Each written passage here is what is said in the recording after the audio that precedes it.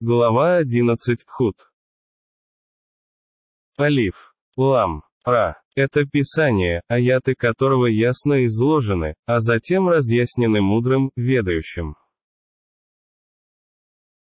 Не поклоняйтесь никому, кроме Аллаха. Воистину, я для вас предостерегающий увещеватель и добрый вестник от Него.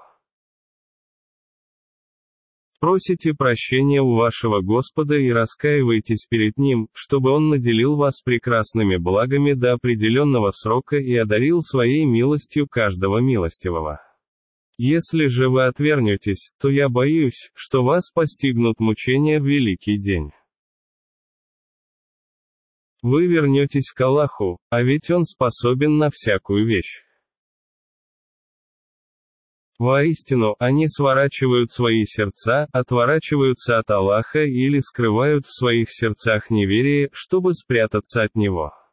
Воистину, даже когда они закутываются в одежду, Он знает то, что они утаивают и обнародуют. Он ведает о том, что в груди. Нет на земле ни единого живого существа, которого Аллах не обеспечивал бы пропитанием. Аллах знает их место пребывания и место хранения, утробы матерей или могилы.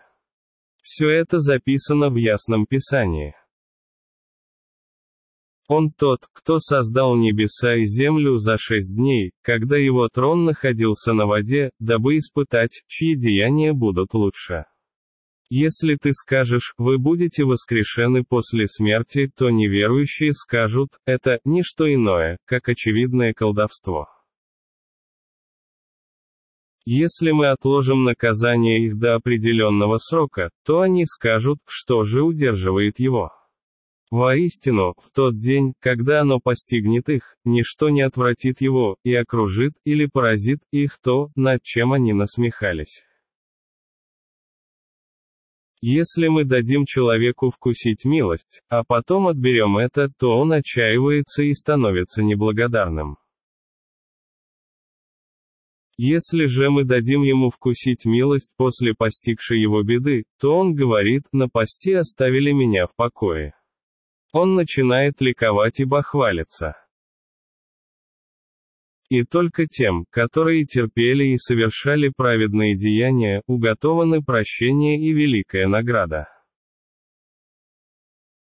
Быть может, ты отбросишь часть ниспосланного тебе в откровение, и твое сердце сожмется от этого, потому что они говорят, почему ему не ниспосланы сокровища или ангел не явился вместе с ним. Но ведь ты всего лишь предостерегающий увещеватель, а Аллах – попечитель и хранитель всякой вещи. Или же они говорят, он измыслил Коран. Скажи, принесите 10 вымышленных сур, подобных этим, и призовите, кого сумеете, помимо Аллаха, если вы говорите правду. Если они не ответят вам, то знайте, что он ниспослан с ведома Аллаха и что нет божества, кроме Него. Неужели вы не станете мусульманами? Тем, кто желает жизни в этом мире и ее украшений, мы сполна воздадим за их поступки в этом мире, и они не будут обделены. Они те, которые в последней жизни не получат ничего, кроме огня. Тщетны их усилия в этом мире, и бесполезны их деяния. Разве тот, кто опирается на ясное доказательство от своего Господа, за которым следует свидетель от него, Джибрил, и до которого руководством и милостью было Писание Мусы, Моисея, подобен неверующему? Они уверовали в него Коран. А сектам, которые не уверовали в него, обещан огонь. Не сомневайся в этом, ибо это истина от твоего Господа, хотя большая часть людей не верует. Кто может быть несправедливее того, кто возвел навет на Аллаха? Когда они предстанут перед Господом, свидетели скажут, это они оболгали своего Господа. Да будет проклятие Аллаха над беззаконниками, которые сбивают других с пути Аллаха, стремясь исказить его, и не веруют в последнюю жизнь. Они не смогут спастись на земле, и не будет у них покровителей и помощников вместо Аллаха. Их мучения будут приумножены, ведь они не могли слышать и не видели. Они потеряют самих себя, и покинет их, или исчезнет то, что они измышляли. Нет сомнения в том, что в последней жизни они понесут самый большой урон. Воистину, те, которые уверовали, совершали праведные деяния и были смиренны пред своим Господом, будут обитателями рая и пребудут там вечно. Эти две группы подобны слепому и глухому и зрячему и слышащему. Разве можно их сравнить друг с другом? Неужели вы не помяните назидание? Мы отправили Нуха, Ноэ, к его народу, воистину, я для вас, разъясняющий и предостерегающий увещеватель. Не поклоняйтесь никому, кроме Аллаха, ибо я боюсь, что вас подвергнут страданиям в мучительный день. Знатные люди его народа, которые не уверовали, сказали: мы видим, что ты такой же человек, как и мы. Мы также видим, что за тобой пошли только самые ничтожные из нас, но даже они последовали за тобой, не поразмыслив. Мы не видим, чтобы вы чем-либо превосходили нас. Напротив, мы считаем вас лжецами. Он сказал: а мой народ. А что, если я опираюсь на доказательства от моего Господа, и Он даровал мне милость от себя, пророчество и послание, которое недоступно вашим взорам? Неужели вы полагаете, что тогда мы стали бы принуждать вас к ней, к этой милости, несмотря на то, что вам она ненавистна? А мой народ, я не прошу у вас за это богатство, ибо вознаградит меня один лишь Аллах. Я не стану прогонять тех, которые уверовали, ибо они собираются встретиться со своим Господом. А вас я считаю людьми невежественными. А мой народ, кто защитит меня от Аллаха, если я прогоню их? Неужели вы не помяните назидание? Я не говорю вам, что владею сокровищницами Аллаха. Я не ведаю сокровенное. Я не говорю, что являюсь ангелом. Я также не говорю тем, которые презренны в ваших глазах, что Аллах не дарует им никакого добра. Аллаху лучше знать о том, что в их душах. В противном случае я был бы одним из беззаконников. Они сказали: а Нух, Ной, ты пререкался с нами и пререкался долго. Так яви же нам то, чем ты угрожаешь нам, если ты один из тех, кто говорит правду. Он сказал: воистину, это явит вам сам Аллах, если пожелает, и не в ваших силах предотвратить это. Мои наставления не принесут вам пользы, даже если я хочу дать вам добрый совет, если Аллах пожелал ввести вас в заблуждение. Он ваш Господь, и к Нему вы будете возвращены. Или же они говорят: Он сочинил его. Скажи: если я сочинил его, то на мне лежит мой грех, но к вашим преступлениям я не причастен. Нуху, Ною, было внушено в откровении: верующими из твоего народа будут только те, которые уже уверовали. Посему не печалься от того, что они совершают. Воздвигни ковчег у нас на глазах и по откровению нашему, и не проси меня за тех, которые были несправедливы. Воистину, они будут потоплены. Он сооружал ковчег, и каждый раз, когда мимо него проходили знатные люди из его народа, они глумились над ним, а он говорил: если вы глумитесь над нами, то и мы будем глумиться над вами подобно тому, как глумитесь вы. Вы непременно узнаете, кого поразит унизительная кара, кого постигнут вечные мучения. А когда явилось наше веление и разразилась потоком печь, мы сказали: погрузи на него от каждого вида по паре и свою семью, за исключением тех, о которых уже было сказано слово, а также тех, кто уверовал. Но уверовали вместе с ним лишь немногие. Он сказал: садитесь на него. С именем Аллаха он будет плыть и останавливаться. Воистину, Господь мой прощающий, милосердный. Ковчег поплыл с ними по волнам, подобным горам, и Ной воззвал к своему сыну, который одиноко стоял в стороне: сын мой, садись с нами и не оставайся с неверующими. Он сказал: я укроюсь на горе, которая спасет меня от воды. Он сказал: сегодня никто не спасет от воли Аллаха, если только он не смилостивится. Тут волна разлучила их, и он оказался в числе потопленных. И было сказано: а земля, поглоти свою воду. А небо, перестань. Вода спала, и свершилось веление. Ковчег пристал к Аль-Джуди, и было сказано: да сгинут люди несправедливые. Ной воззвал к своему Господу: Господи, ведь сын мой частица моей семьи. Твое обещание правдиво, и ты наимудрейший из судей. Он сказал: а Ной, он не частица твоей семьи, и такой поступок не является праведным. Не проси меня о том, чего не ведаешь. Воистину, я призываю тебя не быть одним из невежд. Он сказал: Господи, я прибегаю к тебе, дабы не просить о том, чего не ведаю. И если ты не простишь меня и не помилуешь, то я окажусь среди потерпевших убыток.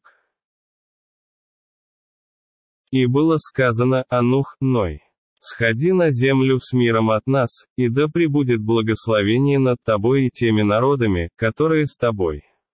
Но будут народы, которых мы облагодетельствуем, после чего их постигнут мучительные страдания от нас.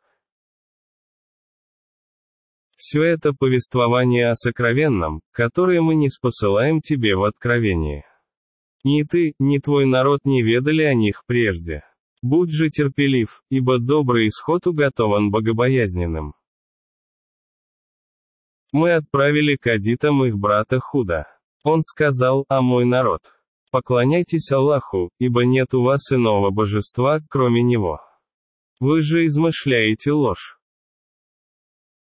А мой народ, я не прошу у вас за это награды, ибо вознаградит меня тот, кто создал меня. Неужели вы не разумеете? А мой народ, просите прощения у вашего Господа, а затем покайтесь перед Ним. Он ниспошлет вам с неба обильный дождь и приумножит вашу силу. Посему не отворачивайтесь, будучи грешниками. Они сказали: Ахуд, ты не показал нам ясного знамения, и мы не станем отрекаться от наших богов ради твоих словарей. Мы не уверуем в тебя. Мы лишь можем сказать, что один из наших богов причинил тебе зло. Он сказал: воистину, я призываю Аллаха в свидетели и прошу вас засвидетельствовать, что я не причастен к тем, кому вы поклоняетесь. Вместо него, стройте свои козни против меня все вместе и не предоставляйте мне отсрочки. Воистину, я уповаю на Аллаха, моего Господа и вашего Господа. Нет ни одного живого существа, которого бы он не держал за хохол. Воистину, мой Господь на прямом пути. Если же вы отвернетесь, то ведь я довел до вашего сведения то, с чем я к вам отправлен. Мой Господь заменит вас другим народом, и вы ничем не навредите ему. Воистину, Господь мой, хранитель всякой вещи. Когда же явилось наше веление, мы по своей милости спасли Худа и тех, кто уверовал вместе с ним. Мы избавили их от лютой кары. Такими были адиты. Они отвергли знамение своего Господа, ослушались его посланников и последовали за всяким горделивым упрямцем. Проклятие будет преследовать их как в этом мире, так и в день воскресения. Воистину, адиты не уверовали в своего Господа. Да сгинут адиты, народ худо. Мы отправили к самудянам их брата Салиха. Он сказал: «О мой народ! Поклоняйтесь Аллаху, ибо нет у вас иного божества, кроме Него. Он сотворил вас из земли и поселил вас на ней. Просите прощения у Него, а затем покайтесь перед Ним. Воистину, мой Господь, близкий, отзывчивый». Они сказали: «О Салих! Прежде ты был нашей надеждой. Неужели ты запрещаешь нам поклоняться тому, кому поклонялись наши отцы? Воистину, нас терзают смутные сомнения относительно того, к чему ты нас призываешь». Он сказал: «О мой народ! А что, если я опираюсь на доказательства от моего Господа, и Он даровал мне милость от себя? Кто тогда защитит меня от Аллаха, если я слушаюсь Его? Вы же не можете приумножить для меня ничего, кроме убытка. А мой народ, вот это верблюдица Аллаха, знамение для вас. Пусть она пасется на земле Аллаха, и вы не причиняйте ей зла, а не то вас постигнут близкие мучения». Но они подрезали ей поджилки, и Салих сказал: «Наслаждайтесь в своих жилищах еще 3 дня. Это обещание не окажется лживым». Когда же явилось наше веление, мы по милости своей спасли Салиха и тех, кто уверовал вместе с ним. Мы избавили их от позора в тот день. Воистину, твой Господь всесильный, могущественный. А беззаконников поразил ужасный вопль, и они оказались повергнуты ниц в своих домах. Словно они никогда не жили там. Воистину, самудяне не уверовали в своего Господа. Да сгинут самудяне. Наши посланцы принесли Ибрахиму, Аврааму, радостную весть и сказали: «Мир». Он сказал: «И вам мир», и поторопился, чтобы принести жареного теленка. Увидев, что они не дотрагиваются до еды, он усомнился в них и почувствовал страх перед ними. Посланцы сказали: «Не бойся. Воистину, мы посланы к народу Лота». Жена его, стоявшая за завесой, рассмеялась. Тогда мы сообщили ей радостную весть об Исхаке, Исааке, а вслед за Исхаком, Исааком, о Якубе, Иакове. Она сказала: «Горе мне! Неужели я рожу? Ведь я старуха, и мой муж старик. Воистину, это нечто удивительное». Они сказали: «Неужели ты удивляешься повелению Аллаха? Да пребудут над вами милость и благословение Аллаха, обитатели дома.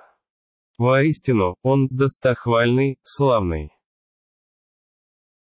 Когда страх Ибрахима, Авраама прошел и он услышал радостную весть, он стал припираться с нами за народ Лота. Воистину, Ибрахим, Авраам, был выдержанным, смиренным и кающимся. Ангелы сказали: «А Ибрахим, Авраам, оставь споры, ибо твой Господь уже отдал приказ, и их постигнут неотвратимые мучения». Когда наши посланцы явились к Лоту, он огорчился из-за них, почувствовал себя стесненным и сказал: «Это тяжкий день». К нему сбежались его соплеменники, которые уже давно совершали преступления. Он сказал: «О мой народ! Вот мои дочери, они для вас чище. Побойтесь Аллаха и не позорьте меня перед моими гостями. Неужели среди вас нет благоразумного мужчины?» Они сказали: «Ты знаешь, что нам не нужны твои дочери. Тебе известно, чего мы хотим». Он сказал: «Если бы у меня была сила, чтобы одолеть вас. Если бы у меня была мощная опора». Они сказали: «А Лот, мы посланцы твоего Господа, и они не причинят тебе зла. Отправляйся в путь вместе со своей семьей среди ночи, и пусть никто из вас не оглядывается. И только твою жену поразит то, что поразит остальных. Их срок выйдет утром. Разве утро не близко? Когда же явилось наше веление, мы перевернули вверх дном их селения и последовательно обрушили на них камни из обожженной глины, помеченные у твоего Господа. Воистину, они недалеки от беззаконников. Мы отправили к мадьянитам их брата Шуэйба. Он сказал: «О мой народ! Поклоняйтесь Аллаху, ибо нет у вас иного божества, кроме Него. Не обмеривайте и не обвешивайте. Я вижу, как вы благоденствуете, и боюсь, что вас постигнут мучения в объемлющий день. А мой народ, наполняйте меру и весы по справедливости, не придерживайте имущество людей и не творите на земле зла, распространяя нечестие. Оставленное вам Аллахом лучше для вас, если только вы веруете, и я не являюсь вашим хранителем». Они сказали: «А Шуиб, неужели твой намаз повелевает нам отречься от того, чему поклонялись наши отцы, или распоряжаться нашим имуществом не так, как мы того хотим? Ведь ты же выдержанный, благоразумный». Он сказал: «А мой народ, а что, если я опираюсь на доказательства от моего Господа, и Он даровал мне прекрасную долю? Я не хочу отличаться от вас и совершать то, что я запрещаю совершать вам, а хочу лишь исправить то, что в моих силах. Помогает мне только Аллах. На Него одного я уповаю, к Нему одному обращаюсь. А мой народ, пусть ваши разногласия со мной не обрекут вас на то, что постигло народ Нуха, Ноя, или народ Худа, или народ Салиха. Народ Лота также недалек от вас. Попросите прощения у своего Господа, а затем раскайтесь перед Ним. Воистину, мой Господь милосердный, любящий или любимый». Они сказали: «А Шуиб, многое из того, что ты говоришь, нам непонятно. Мы считаем тебя слабым среди нас. Если бы не твой род, мы побили бы тебя камнями. Ты нисколько не дорог нам». Он сказал: «А мой народ, неужели мой род дороже для вас, чем Аллах? Вы оставили его за спиной, а ведь мой Господь объемлет то, что вы совершаете. А мой народ, действуйте по своему усмотрению, и я тоже буду действовать. Вы скоро узнаете, кого постигнут унизительные мучения и кто является лжецом. Ждите, и я подожду вместе с вами». Когда же явилось наше веление, мы по своей милости спасли Шуэйба и тех, кто уверовал вместе с ним. А беззаконников поразил ужасный вопль, и они оказались повергнуты ниц в своих домах. Словно они никогда не жили там. Да сгинут мадьяниты, как сгинули самудяне. Мы отправили Мусу, Моисея, с нашими знамениями и явным доказательством к фараону и его знати. Но они последовали повелению фараона, хотя повеление фараона было неразумным. В день воскресения фараон возглавит свой народ и поведет их в огонь. Отвратительно то место, куда их поведут. Проклятия будут преследовать их здесь и в день воскресения. Отвратителен дар, которым их одарили. Это некоторые из повествований о селениях, которые мы рассказываем тебе. Одни из них все еще существуют, а другие уже скошены. Мы не были к ним несправедливы, однако они сами поступили несправедливо по отношению к себе. Когда явилось веление твоего Господа, божества, к которым они взывали вместо Аллаха, ничем не помогли имени они и не приумножили им ничего, кроме погибели. Такой была хватка твоего Господа, когда Он схватил селения, жители которых были несправедливы. Воистину, хватка Его мучительна, сурова. Воистину, в этом знамение для тех, кто страшится мучений в последней жизни. Это будет день, когда будут собраны люди. Это будет день, когда все будут присутствовать. Мы отсрочим его лишь до определенного срока. Когда этот день наступит, ни один человек не заговорит без его соизволения. И среди них будут несчастные и счастливые. Несчастные пребудут в огне, где они будут хрипеть и реветь. Они пребудут там вечно, пока существуют небеса и земля, если только твой Господь не пожелает иного. Воистину, твой Господь вершит то, что пожелает. Счастливые же пребудут в раю. Они пребудут там вечно, пока существуют небеса и земля, если только твой Господь не пожелает иного. Это будет неиссякаемый дар.